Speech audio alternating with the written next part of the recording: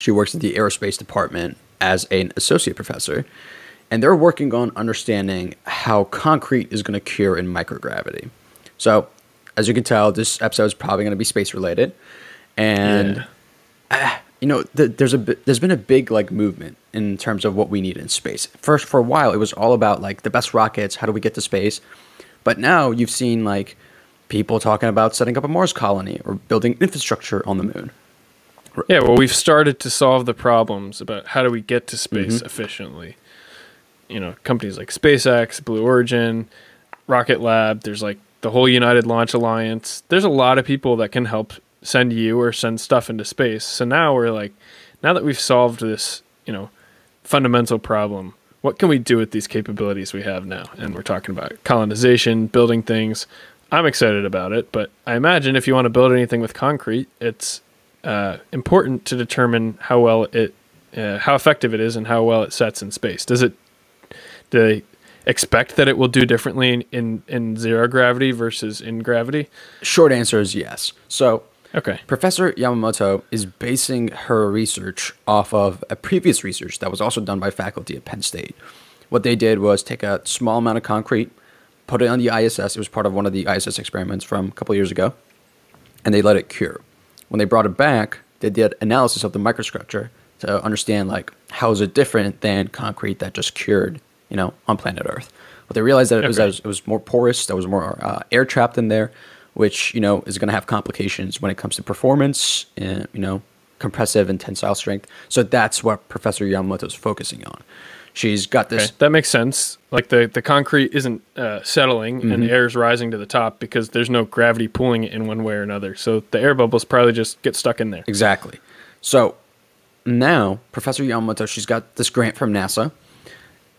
She needs to model how, because you took the small sample, but you're not sure how that applies to the big scale. Like if we take something that's a 1-by-1 structure and we now apply it to something that's, a shed or a home that we want to build on Mars or, the moon.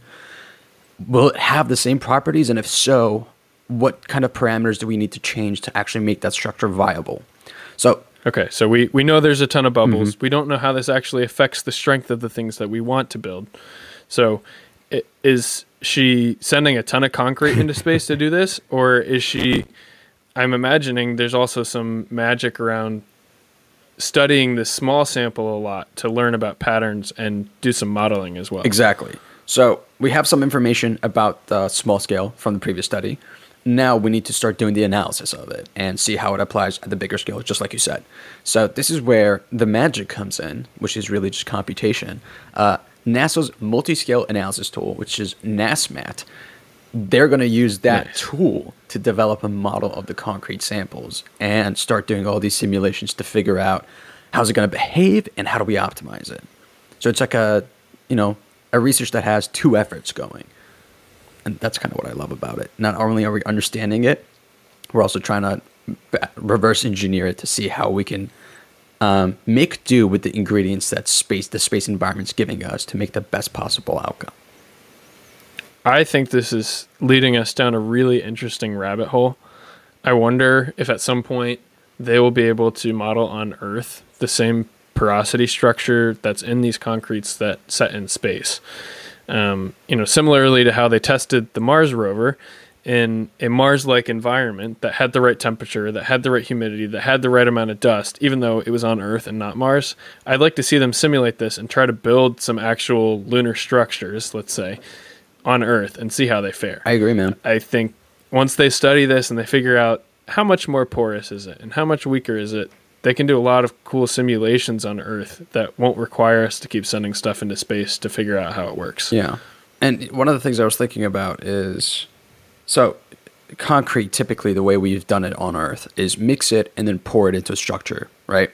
But what we've covered a couple times, I think at this point, is concrete 3D printing. It's become super big. Yeah. You mix it, and then just like a FDM 3D printer you can buy from Amazon, it pours it out in this specific structure. So there's some FDM printers where instead of it being out in the open, it's inside a chamber where you control like the temperature and everything else so that you get the print that you want for the material you're using. It kind of made me wonder, like, if we plan on doing 3D printing of concrete, on a lunar surface, could we also set up an enclosure that maybe doesn't give you gravity, but gives you some other conditions that takes that porosity away? Yeah, well, there's almost all these companies that we talked about that do really interesting stuff in 3D printing for making structures and habitats.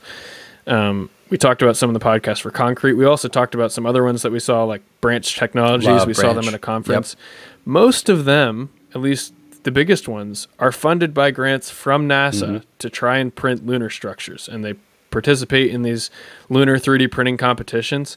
So any of them that are using concrete, they've got to keep a close eye on this research and figure it out, because, you know, as most people say, zero gravity, but what the nerds and engineers say, microgravity, could actually have a serious impact on how strong their structures are. Yeah. And it's, again, I mentioned it earlier, but I feel like everything space related was so focused on transportation for a long time. And then now you had these companies that were in the background trying to like plan out what the future of it would look like. Well, the future's now. Like now we need to actually know how we're going to build these things. And now they're coming to the forefront and we're learning more about them. And I'm so much more excited than I used to be. There's companies that like Varda Space. I haven't heard of them. That talk about moving all of manufacturing into space, so there's no emissions on Earth. Like, if you had told me that 5 years ago, I would say that's a far off reality. Today, I'd say that's a kind of far off reality, but I can see the light at the end of the tunnel now that we've got rockets going up and down into space, like almost every single week now. Yeah, and manufacturing in space makes so much more sense when you think about, you know, the limitations you have in terms of your payload. So yeah, the future's bright. We're in another space age, and I'm just happy to be a part of it. Yeah, it's really exciting to me. And I want to give a little tidbit. I'm not sure if this is just something that I learned researching for our space episode, or if it's something that everyone knows, but I kind of hinted to it earlier, the difference between what's zero gravity and microgravity. Yeah, you're a total nerd. Technically, what's floating out in space, if it's in orbit of any planet, it's technically in microgravity. So you don't experience any gravity. You know, if you put a drop of water in the air, it'll just float there. It won't move anywhere. But technically, you're still experiencing gravity because the body you're sitting on, like the ISS, is in orbit around a planet. And when it's orbiting around Earth, the reason, you know, the thing that's causing it to orbit is gravity. So they call it microgravity, not zero gravity, because you still have tiny gravitational forces acting on you. So if anyone was confused when we said microgravity, like I would be if I didn't do research for this, that's why, and that's what it means, and that's where it comes from. Gotcha. Negligible gravity. Yeah. She worked